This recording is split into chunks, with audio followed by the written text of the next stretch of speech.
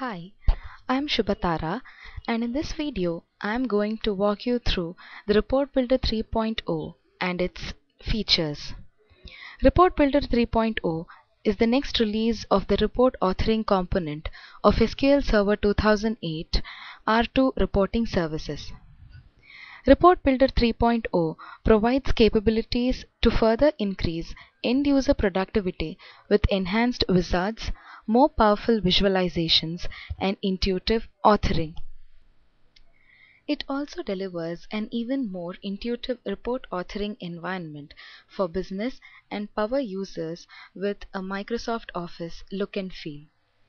Apart from the features that are provided by Report Builder 2.0, Report Builder 3.0 provides few additional features. They are the concept of shared data sets, grab and go reporting experience enabled through Report Part Gallery, powerful data visualizations such as sparklines, databars, and indicators, support for maps and geospatial visualizations with integration to Bing Maps and support for SQL spatial data types, support for consuming SharePoint lists and PowerPivot models as data sources.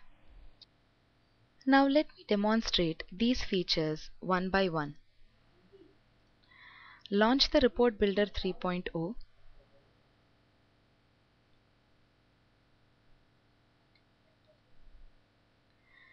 You can create a new report, a new data set, open a saved report, and open a recently used report.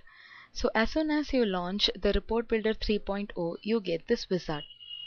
Now let me choose the table or matrix wizard.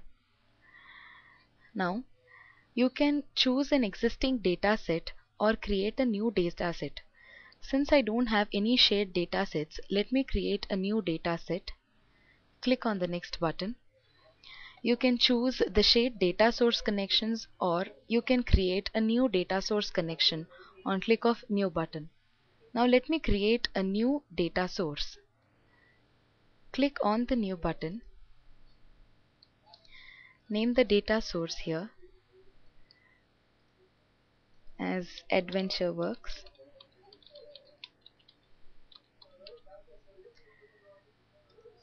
Build the connection string.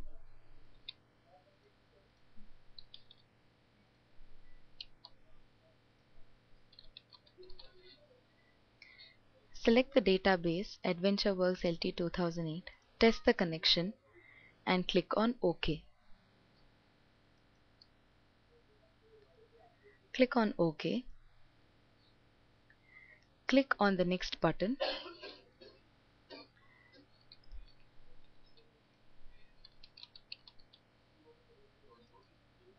Click on OK. Now to design the query, you can use the existing tables or fields in the tables. You can import the query from the report server, or you can edit the query as text. Now I already have the query ready. Let me copy this query and paste it here. Run the query. You can see the results here. Click on the next button. Now let me group the columns on sales date and row groups on product, and values. Let me drag the sales. You can choose any other aggregate function other than the sum from this drop down. Click on the next button. Now choose the layout to be show subtotals and grand totals. Click on the next button. Let me choose a style. Click on finish. And you have your report here. Now when you go to the view tab, you can see report data, properties, ruler, and grouping. You go on insert tab, you can see the data visualizations apart from that are provided newly in Report Builder 3.0. They are the data bar, sparkline, indicator, and the map. You can see report paths. If you click on this, You can see the report part gallery pane here. You can view the report parts through details or through thumbnails. Now let me go and provide some formatting. Now sales date, go to Home tab.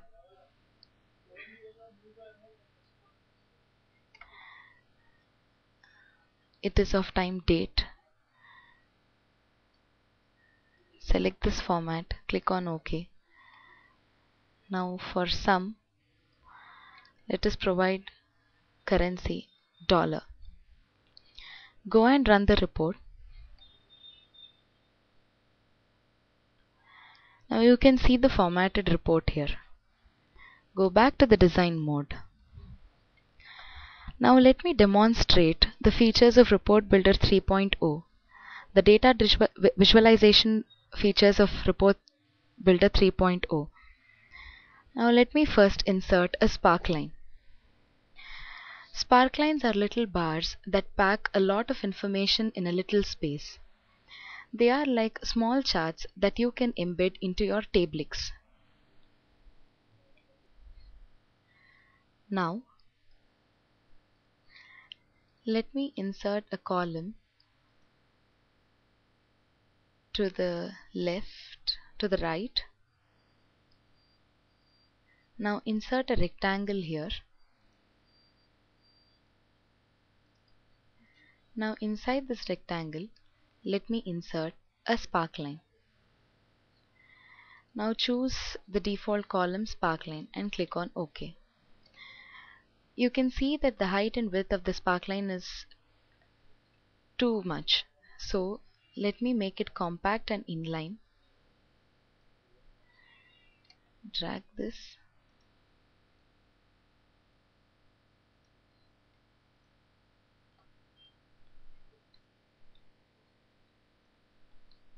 Paste it here. Now you have to provide values.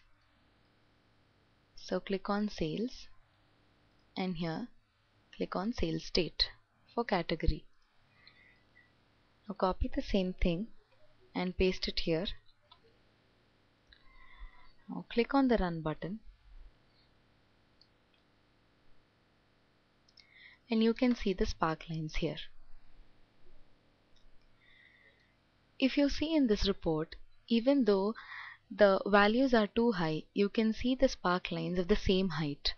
So go back to the design mode and let me add some formatting to this sparkline. Right click on the sparkline, click on horizontal axis properties and say align axis and tablix. Click on OK. Right click, horizontal axis properties, say OK. Vertical axis properties, align axis and tablix and click on OK. Do the same thing for this too. Now go and run the report. Now you can see the sparklines which are having relative heights. Now you saw how to add a sparkline in your report. Let us go back to the design mode. Delete columns. Now let me show you how to add a data bar to the report. Right click, insert column to the right. Now come here and insert a data bar. By default, let me choose this data bar. And in values, select sales. Go to and set how you set the axis properties. Tablix, OK, and right click vertical axis. OK. Copy this and paste it here. Now go and run the report. You can see the data bars. Go back to the design mode.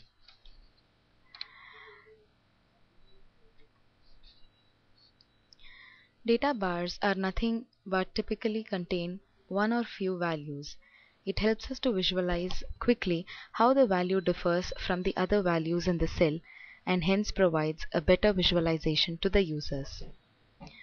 This is how data bars are useful in our reports. Now let me show you the next visualization feature, that is the indicator. Indicators are small icons that you can add to a report to show the status. To add the indicator, first let me delete the column. Now insert a column to the right of sales data. Now go to Insert tab, and here you can see the indicator. So drag and drop the indicator here. Now you can see a set of predefined indicator types. So let me choose the directional indicator. Click on OK. Now for this you have to add, let me choose quantity, and now right click and select indicator properties. Now go to values and states. Now here you can see the add and delete button. So you can add as many indicator types as you want, or or delete even the indicator types. So let me delete this indicator that is shown to the right. Now here let me specify the indicator which is of red type from values that starts from 0 to 50, and from here 51 to 100. Now click on OK. Now copy this and paste it here. Now let me go and run this report. Now you can see that this quantity of sales that is more than 50 is indicated by green color, and which is less than 50 is indicated through red color. Now come back to the design mode. A new additional feature of Report Builder 3.0 is the ability to create reusable report paths. So one person who knows the data sources can create the items that might be included in reports, and then someone who doesn't need to understand the structure of the backend data can lay them out in an appropriate manner. So as I showed you, when you go to Insert tab, you can see the report paths. When you click on this, you can see the report paths that have been published in this report part gallery. Now suppose you want to publish the report part which is in your report that you have created. You have to go click on this ribbon here, select Publish Report Paths. Now you have two options: publish all report paths with default settings, or review and modify report paths before publishing. So click on this and you can choose the report paths that have to be published.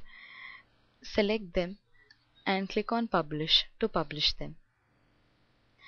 This is how Report Builder 3.0 provides additional features such as report paths, powerful data visualizations that enable users to create reports easily. Thank you.